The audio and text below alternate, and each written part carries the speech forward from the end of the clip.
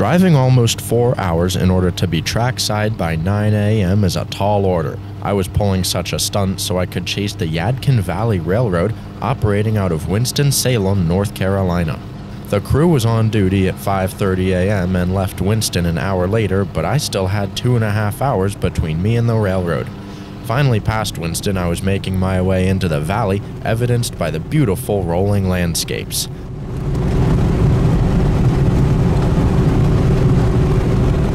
The road eventually turned to dirt and spat me out in a town called Salome, where I only had seconds to spare.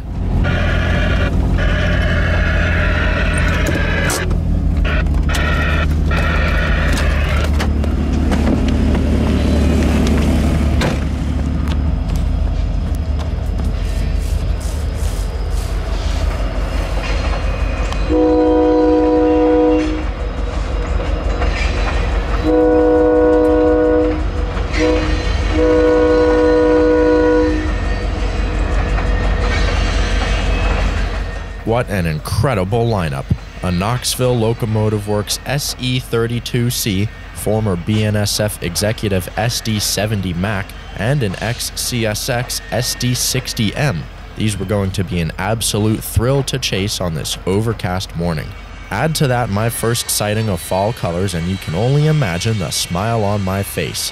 Continuing west from Salome, the next public access point is the town of Rockford, where the tracks barely stand taller than the kudzu. The valley is so quiet and peaceful that the roar of YV1's 11,618 horses can be heard well before they are seen.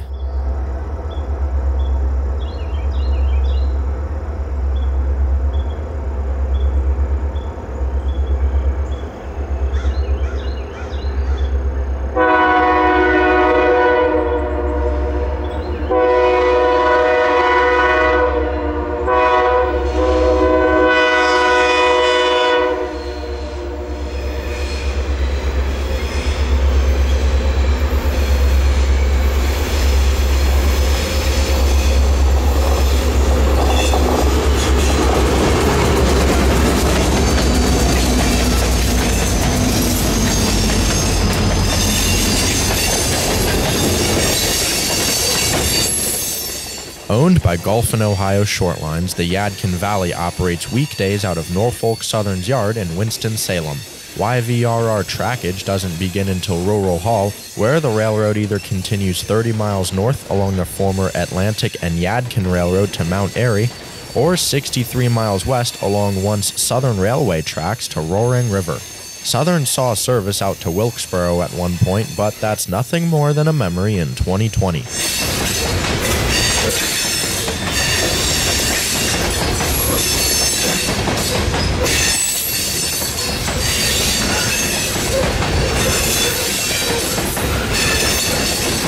From Rockford, I leapfrogged the train to Crutchfield, where the railroad temporarily stores some rolling stock in an old feed mill house track.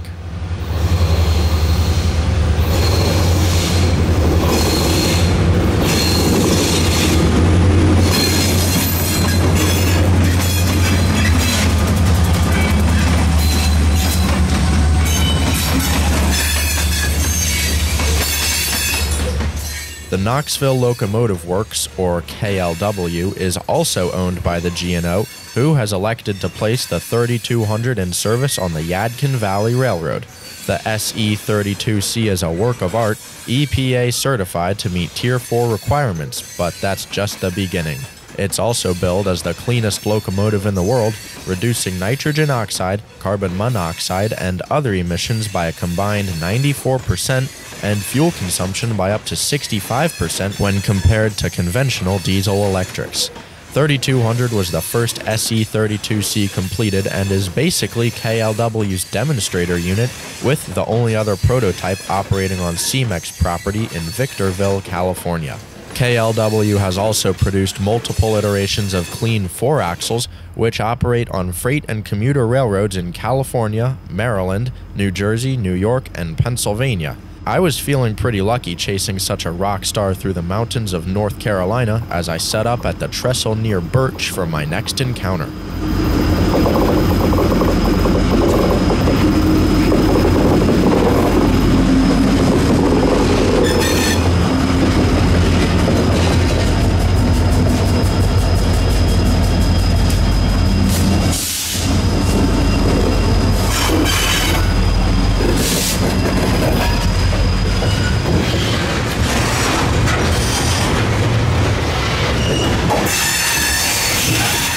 In addition to the neat little trestle, Birch is home to the Purdue loadout, one of a few on the YV system.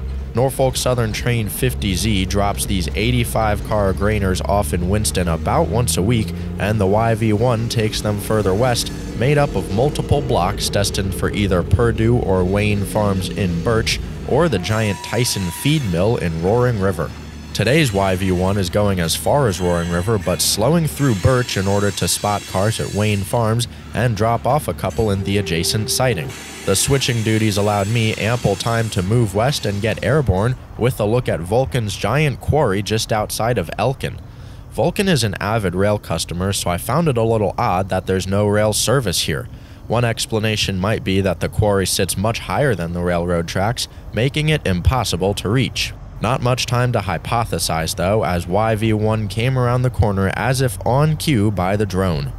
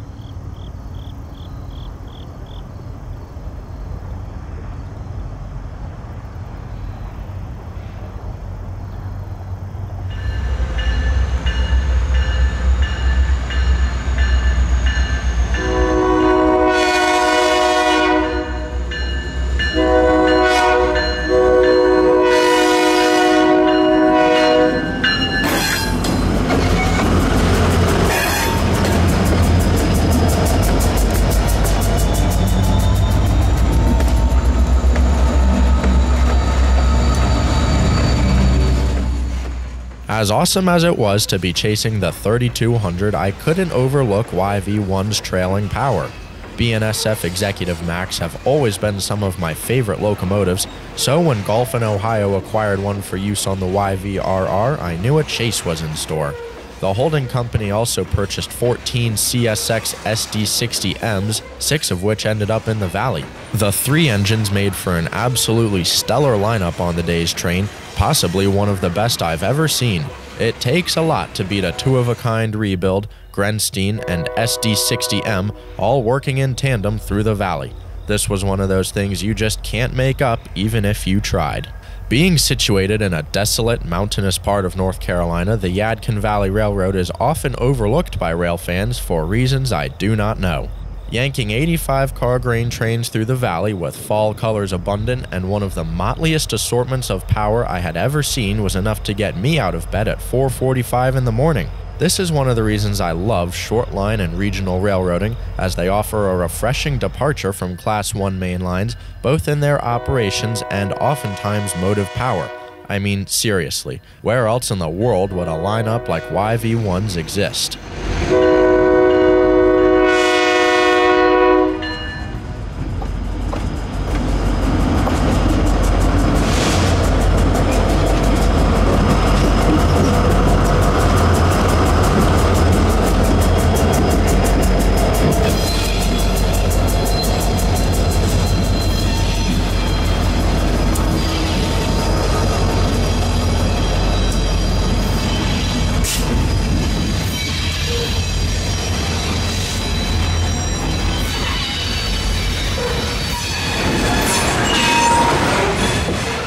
Approaching downtown Yadkin, the engineer was taking his train into the siding in order to drop off about 30 cars. There's only so much room in Roaring River, so what's left after the drop-off near Birch is split up into smaller blocks, delivered one at a time to Tyson. As YV1 eased down the rickety number 2 track, I got into downtown and set up with seconds to spare.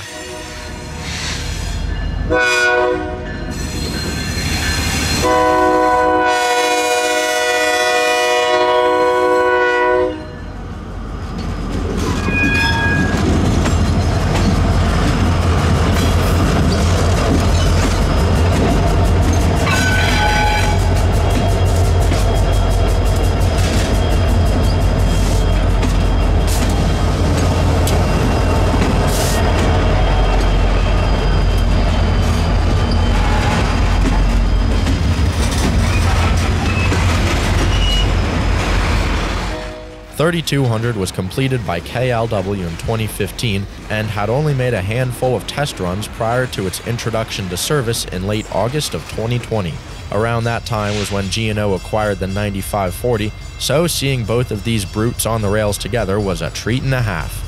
Stopping in downtown to uncouple from the block in the siding, the trio posed next to the local power, used weekdays to spot cars at the 8 or 9 customers around Birch, Elkin, and Roaring River.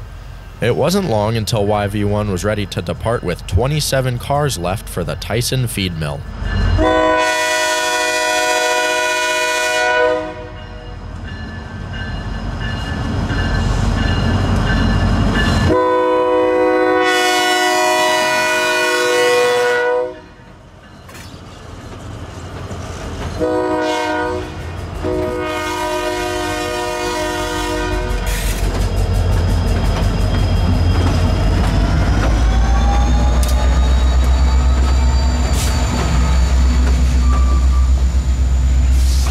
Following the train west of Elkin, I pulled off about 11 miles later in Rhonda. Curiously enough, this is the only part of the line I noticed seemed to be on welded rail, but it's probably nothing more than a tease for the YV1 crew, as they had been rotating between 25 and 10-mile-an-hour limits all morning long. Something about this angle in Rhonda made it my favorite from the morning. Not sure if it was the neat trackside driveway, the bushes framing the right-of-way, or the quick pace of 3200, but I really like how this scene came out.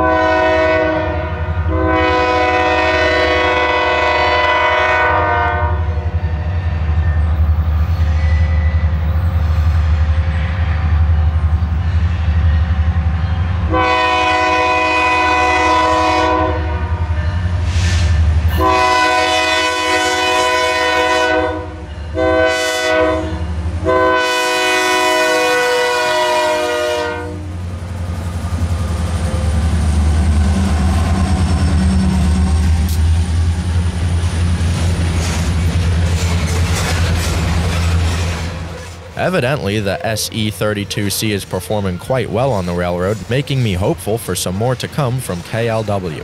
One of their claims to fame is that their clean locomotives don't require the use of genset technology, which can be a pain to maintain. Putting out 3,218 horsepower, the locomotive operates using a single prime mover manufactured by the Rolls-Royce MTU division. The single engine with 3,200 horses rolling on the AAR Type C axle arrangement makes it easy to figure out where the locomotive's model name came from.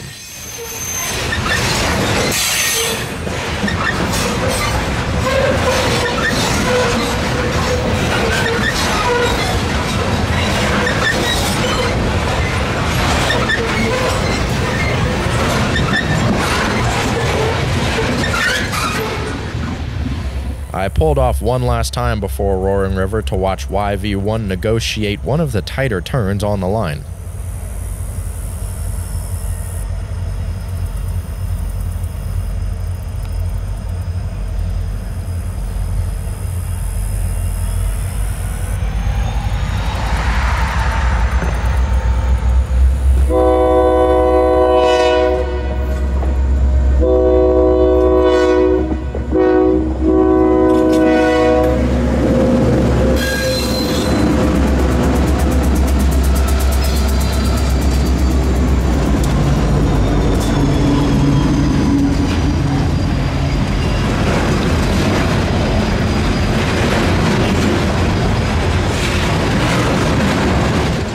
It was an easy jump from here as I got perched up in Roaring River with just enough time.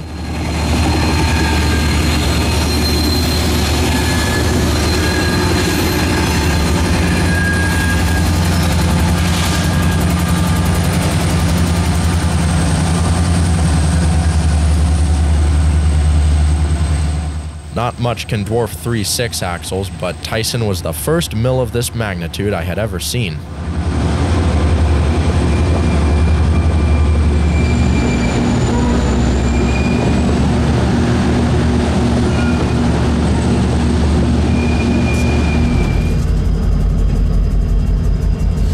After dropping the inbounds, the engines reversed light onto an outgoing cut of cars in order to clear space within the house tracks for the new arrivals. Switching would continue in Roaring River for a while longer, but I wanted to make it back to Wilmington for dinner time and was thrilled with what my day had yielded thus far. Thanks for railfanning with me today. I hope you enjoyed this awesome chase of the Yadkin Valley Railroad as much as I did.